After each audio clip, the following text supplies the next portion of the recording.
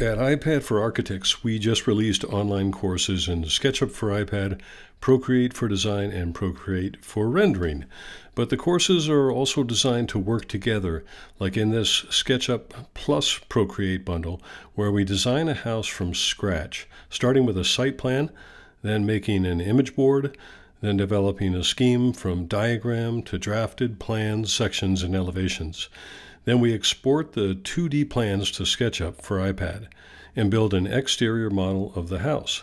And finally, we export scenes of that model back to Procreate so we can make a rendering like this in 3 hours or less. All the courses are done in this draw-along format. And if you're curious what that looks like, here's a sample from the Sketchup for iPad course where we download some FF&E from the 3D warehouse.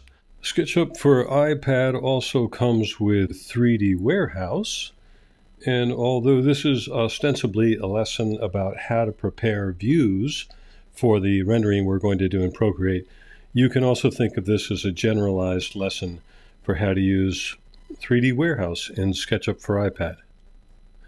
So I'm going to add a couple of pieces of furniture, one to this deck and one to this patio out front, and I think I also want to add a car in the back, and this is all going to go into a third version of the view that I've created.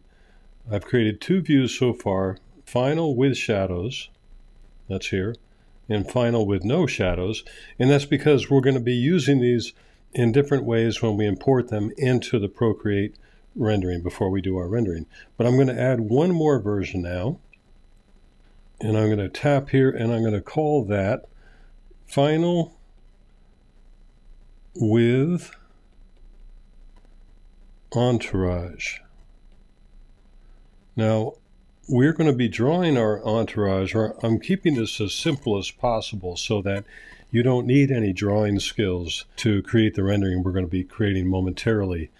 But sometimes it's very helpful to have the entourage in place as both a sense of scale and as something you can directly trace if you prefer a hand-drawn style of rendering. So let's look at that. Let's look at the ways to add, as I said, a couple of pieces of furniture and a car.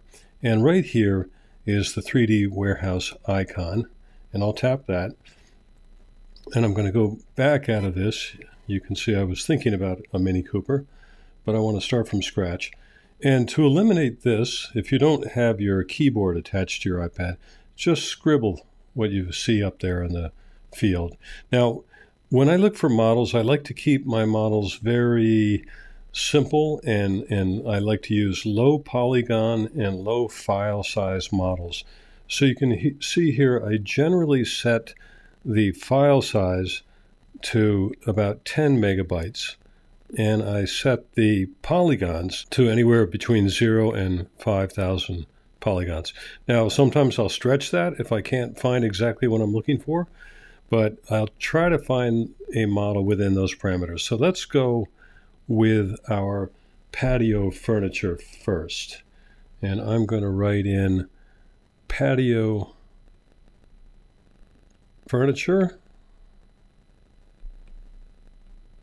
Furniture didn't quite work. I missed it a little bit, so let me try it again, okay? Patio furniture. I just got back from lunch, so I'm a little bit shaky still, and here we go, patio furniture.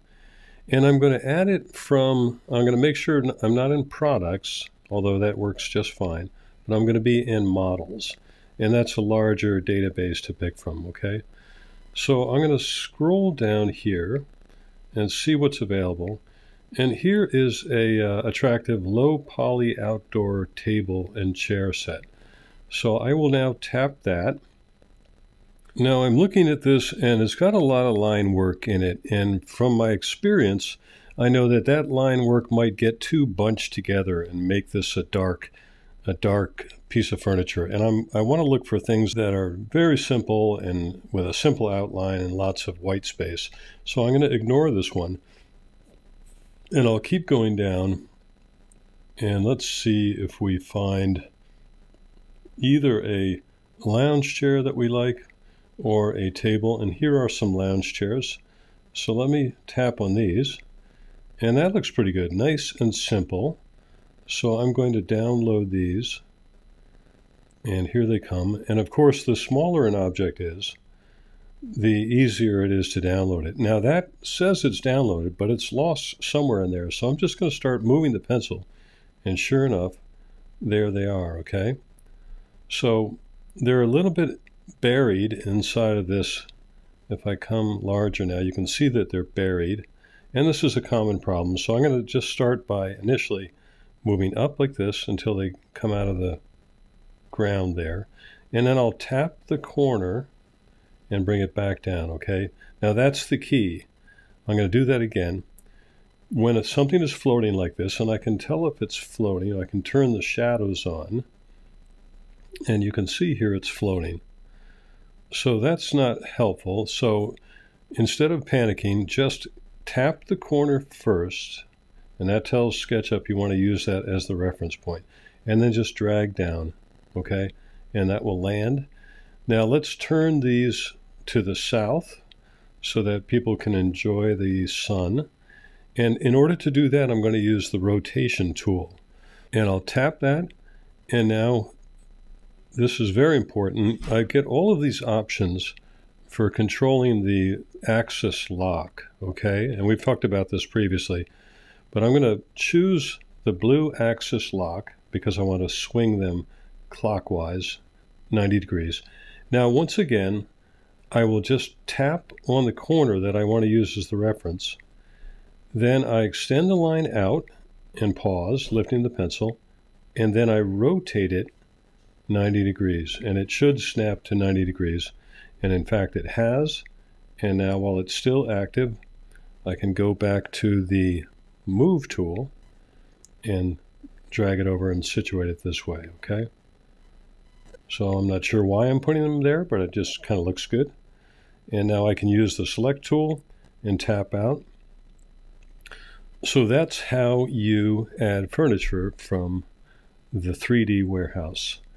Now in the next segment, I'm going to add more furniture to that, and it's going to bring up some other issues, but I'll see you on the other side of that segment.